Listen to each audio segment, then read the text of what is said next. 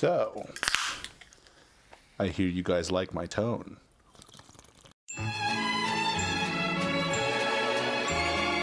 Last week I posted a cover of Icarus Lives by Periphery on my Instagram page.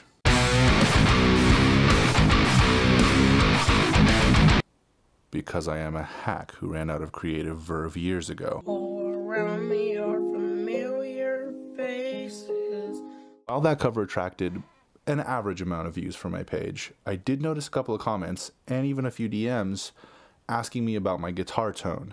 So, for this video, I thought it might be interesting to walk you through the process of achieving that tone, including the gear. Oh my fucking god. Including the gear. I might like this. Including the gear, plugins, and EQ techniques used. Let's check it out. The guitar used in that video is my Strandberg Bowden 7-string standard. I have modified this guitar with Tosin Abasi's signature Fishman Fluence pickups. For that video, I used the bridge pickup in voice 1. Yeah. Hello. Hi. I'm sorry. It's okay. What's up? I was going to show you something really quick. What did you want to show me? There's a mystery in the bathroom that A mystery in the bathroom? I don't know how else to... Okay, look at this. That is a penis drawn in pencil on the wall. From what I could gather online, voice 1 for this pickup is the standard Fishman Fluence modern active voice, but with added low end. I have strung this guitar with a custom set of strings from Stringjoy. Now the actual string gauges aren't particularly important, but for your guitar, make sure that 1, your strings are fresh, dead strings sound like shit, and 2, make sure that you have strings that have the appropriate tension. You don't want your strings to be too flubby or you won't be able to get a good attack out of them.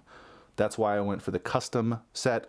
I found that the gauges that my guitar originally came with were just a little too loose for my liking. Where do I fucking put these now? Get out of here. As far as picks, I like to use the Dunlop... Oh, Jesus, what are these called? Oh, my lord, why? Come on. Think.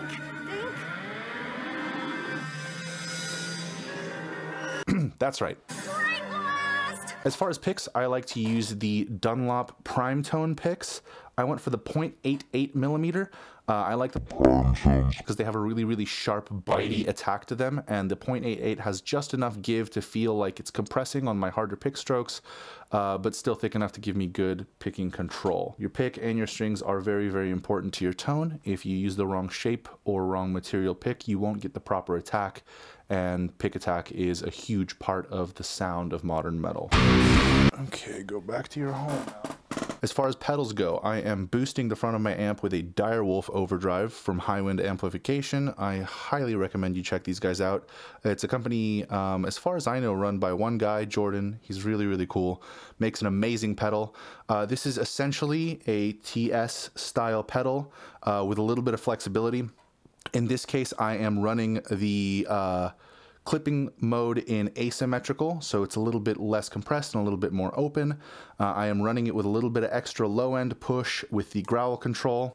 I am running the blend on full, the level on full, and the tone control just under noon, I'd say around 11 o'clock. The bite control is in its stock position, as is the boost control.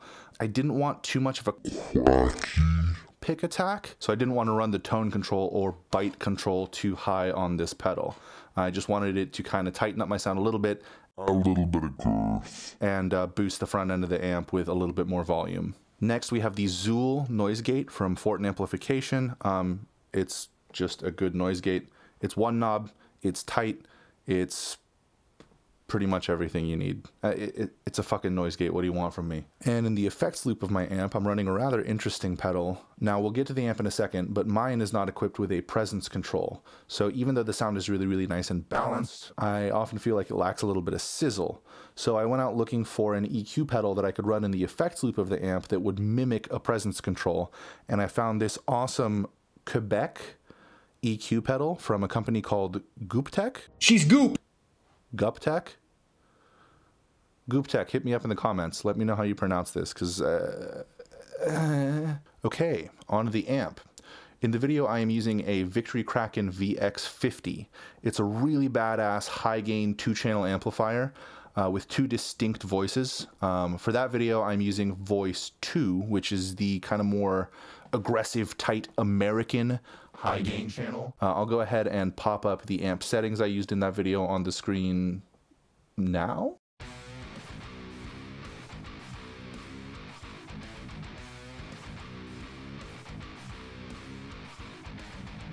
From there, the amp signal goes into my 2 notes torpedo captor 8 ohm.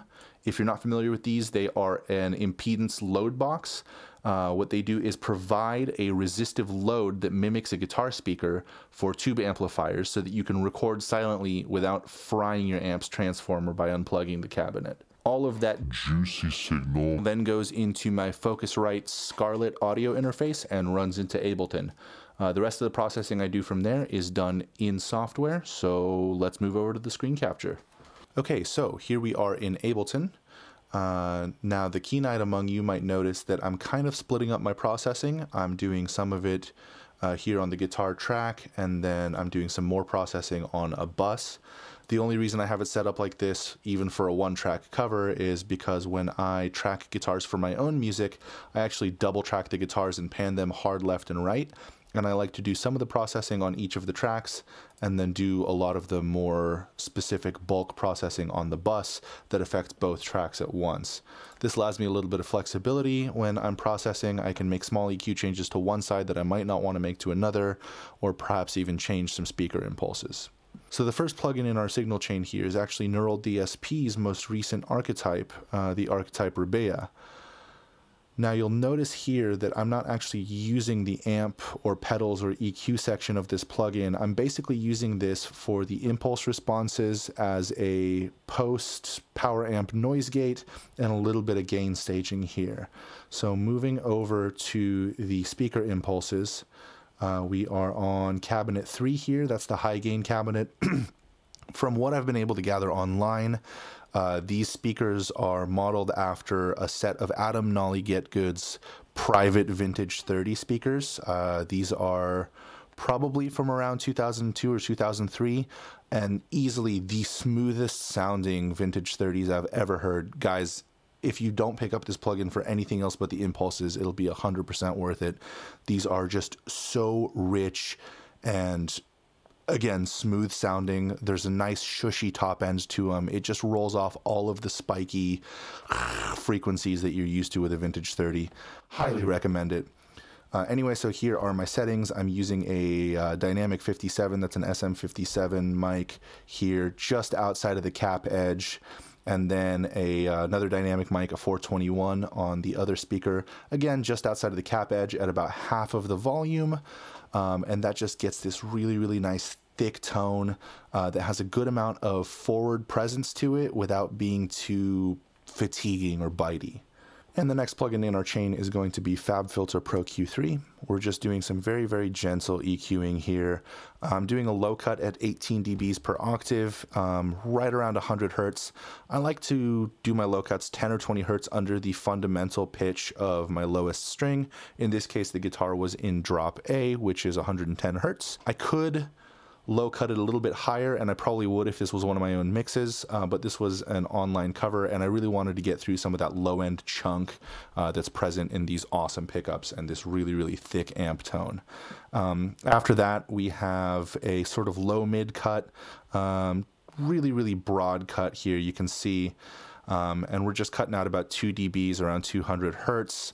That helps get rid of some of that kind of boxy, cardboardy frequency and cuts some of the mud as well. We have a nearly inconsequential cut at around 700 hertz here. That's just a really nasally gross frequency that I don't like in guitars at all. It's a very wide cut, but that's just cutting down some of that really, really, again, nasally kind of honky mid-range.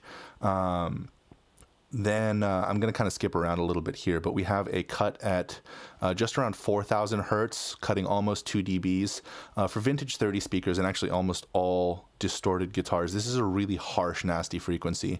You can see we're doing a very narrow cut here, and it's just cutting out a lot of that fatiguing noise that you hear in high gain guitars. And then I have another cut right around 2,000 hertz. This one's just a little bit steeper. And that makes room for a lot of other instruments in the mix. For this cover, I could have probably left this cut out, but it's nearly standard for all of my guitar tone now. And it does cut out a little bit of the spiky frequencies that you're used to in like a vintage 30 speaker. And then finally, we're doing a high cut right around 10,000, and that cuts out a lot of the unnecessary hiss that you'd get. Okay, so the next plugin in our chain here is FabFilter Pro MB. This is a multi-band compressor, and all that's doing is clamping down on the palm mute sections in my playing. You could do this with an EQ and just cut out that frequency entirely, but it would leave your tone sounding really, really thin. And so having a multi-band compressor that just compresses between 85 to like 260 hertz allows it to be a little bit more dynamic. You know, you can still have that frequency present when you're not palm muting, and then when you really dig in and those palm mutes spike in volume, it just kind of tightens everything up. All right, moving on to our bus processing. First thing I'm doing right off the bat here is another instance of Pro Q3, and we're just notching out some of the nastier frequencies that tend to build up with distorted guitar. First one we're going to be looking at here is right around 650 to 700 hertz. Your mileage may vary. What you're going to want to do is sweep the frequency spectrum for something that sounds like a sonar pulse. Around 3,300 hertz, we have another fairly narrow cut. In this case, we're cutting about 4 dBs here. I literally cannot play guitar through my headphones without this frequency cut out. Just, it's so fatiguing. And then moving up from there, all I've done is literally double that frequency and do a smaller and narrower cut there. Now, the only reason I'm doing that is because anytime you really narrowly notch a frequency like this, it tends to emphasize the next frequency up in the harmonic series. And so in this case, that's going to be 2 times that frequency. So we're going from 3342 to 6684. And yeah, so just be careful when you're notching. The next bus plugin we have after that is the API 2500 stereo compressor from Waves. And then the last 2 plugins we have here, we're using the S1 stereo imager from Waves. All this does is push the guitars a little bit further out in the audio spectrum. And finally, we're using an instance of Soothe. This is another pretty ubiquitous plugin. I'm sure you've seen it all over the place. It's basically a dynamic resonance suppressor. I haven't changed anything here. I just popped into the presets, went to Guitar Electric, went to Guitar De-Spike, and boom, that was it.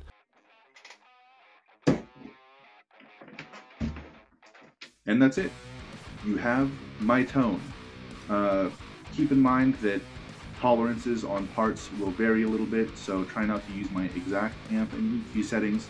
Use your ears, listen, and this should steer you in the right direction if you're looking to get that kind of sound.